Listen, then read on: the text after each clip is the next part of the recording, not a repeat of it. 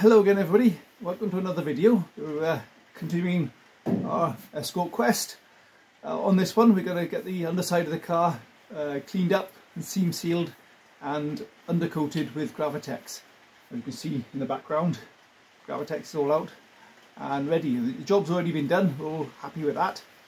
First of all, I want to say thank you to my nephew Ray. He's in the video, you'll see him say hello in just a sec. Say hi Ray. Hi Ray. And he's come down for the weekend to help out with working on the car, and Aid is with us as well, so you'll see Aid wandering around wondering what to do because he's no longer behind the camera.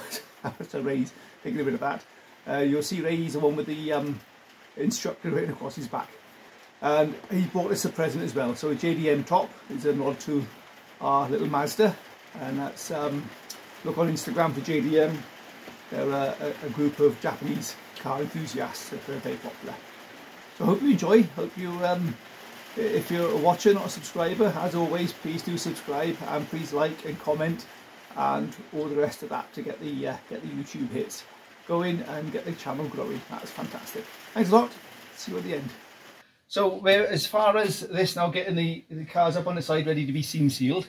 I wanted to show you guys something. You've seen me before put this together. So this is a year January now, so what were we, February, March was a year, so it says 12, 30, 40, 15 months, 16 months of weather this has had.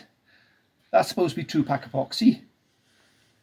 That's a single pack epoxy, allegedly.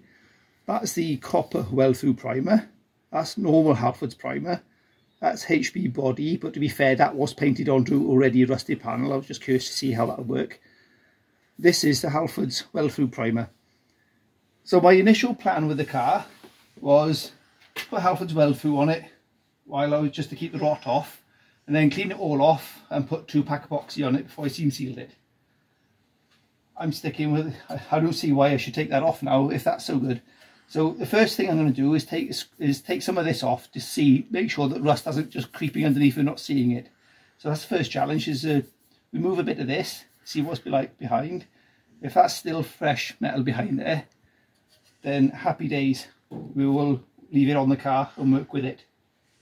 I've cleaned all the car back up because it's all cleaned up here now. I've had grinders and what have you in there just to clean that back to clean metal and given it a good coating of the Halford Special.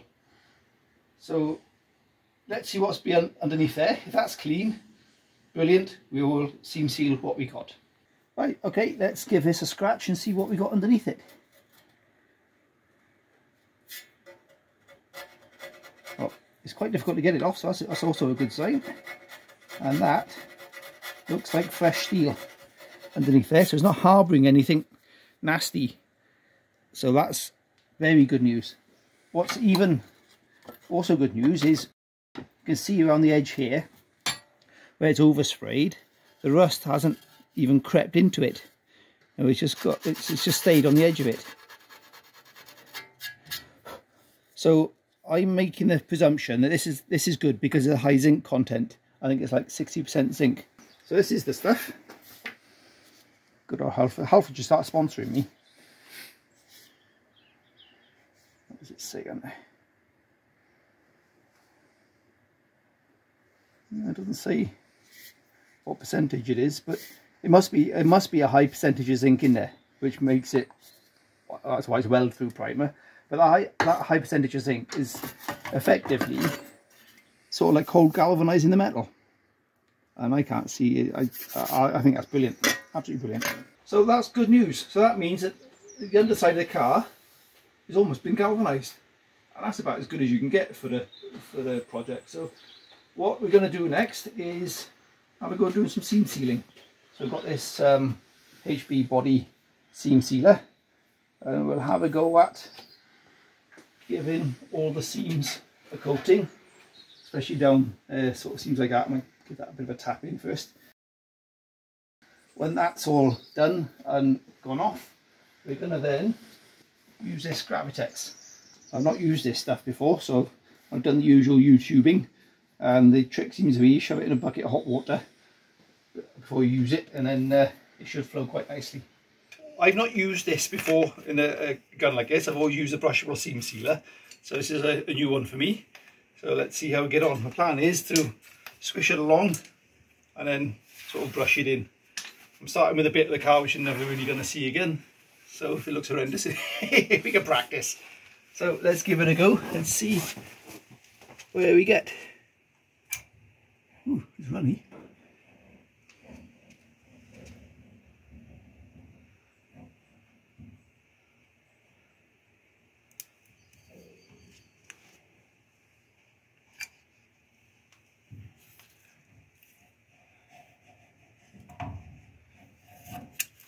Right, let's see what that bit looks like after the brushing.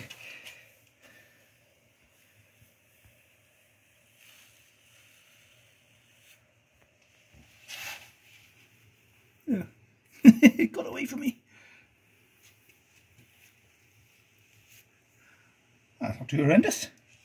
Yeah, I think we can work with that. Okay, let's carry on.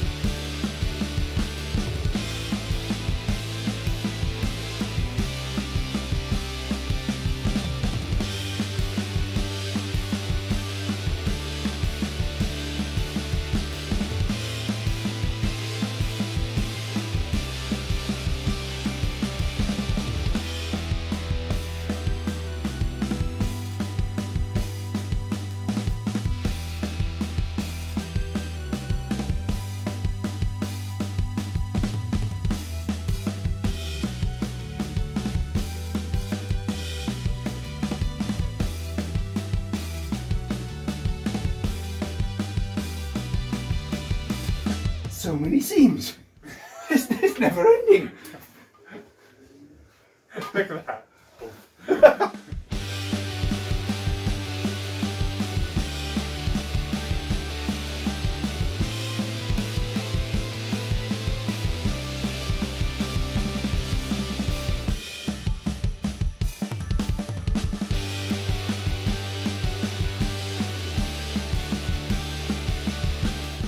We've run out. Yeah, so you need to come back to this bit, Dave, when you get some more. Yeah. Right, let's find my tub of brushable seam sealer and finish it off with that. Oh, I see. We ran out of the stuff in the tube, so we've gone back to the old brushable seam sealer. So you, Paul, brushable seam sealer. Let's do the old school way. Stick your fingers in that. I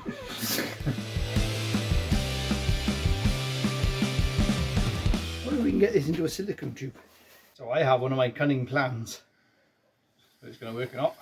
If I can get the plunger out of this by pushing it back out and pack it full of the seam sealer, brushable stuff, and then we can use it, because it is better to be able to pump it out than using it straight out the tin. So first thing, let's see if we can push that out of there.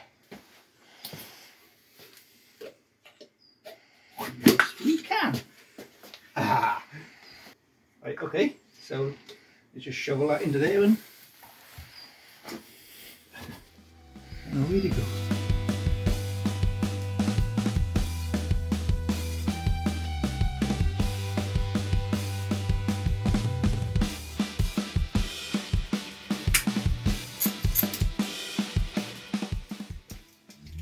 That's working.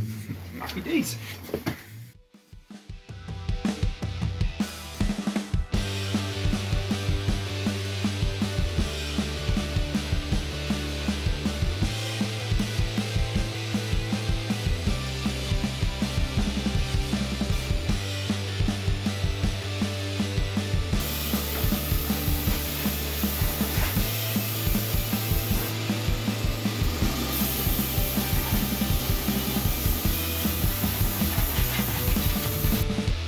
Right, the seam sealer is all done.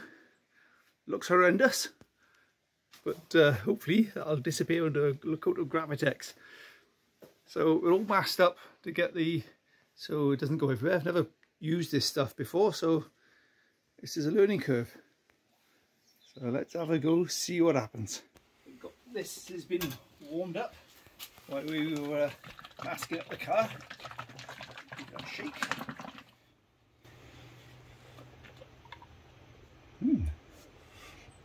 Lovely.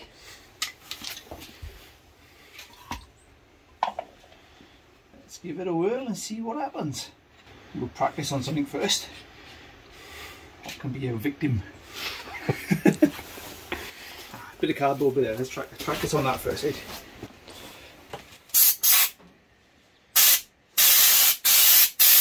Ooh. Yeah, that'll do. Where should we start then? Start up in the arc, should we?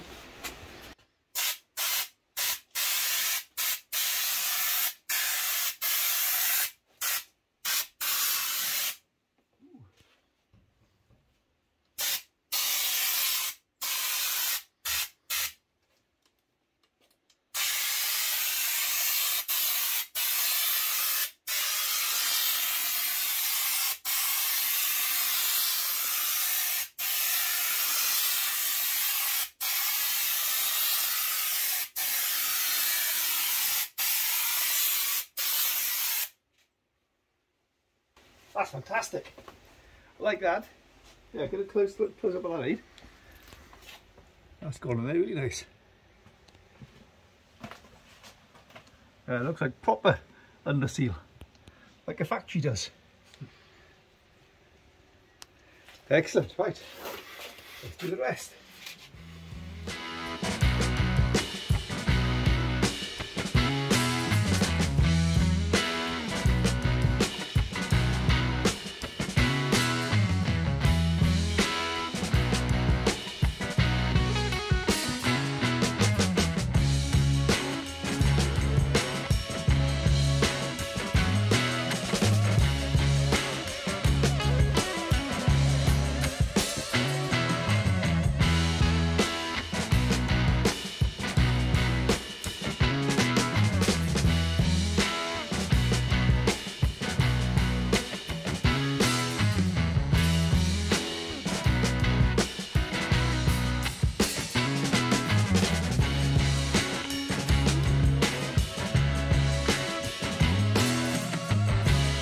Doesn't that make you feel better when you look at a car that's all clean and one colour?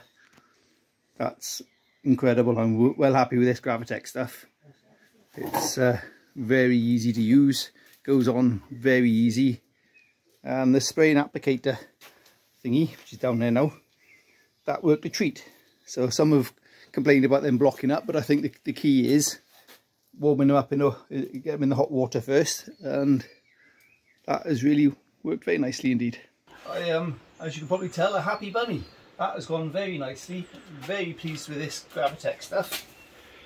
I've used 2.5 of these, I would say. It's about, well, about 2 1/3 perhaps to do that. So it covers very, very nicely, and it's hidden all our hideous seam sealing. So that looks a lot fresher now. Sweet for yourself, Ray. There's Ray hiding over there. Say hi, Ray. Hi, Ray. Right, there we go. Excellent. Thank you very much for watching.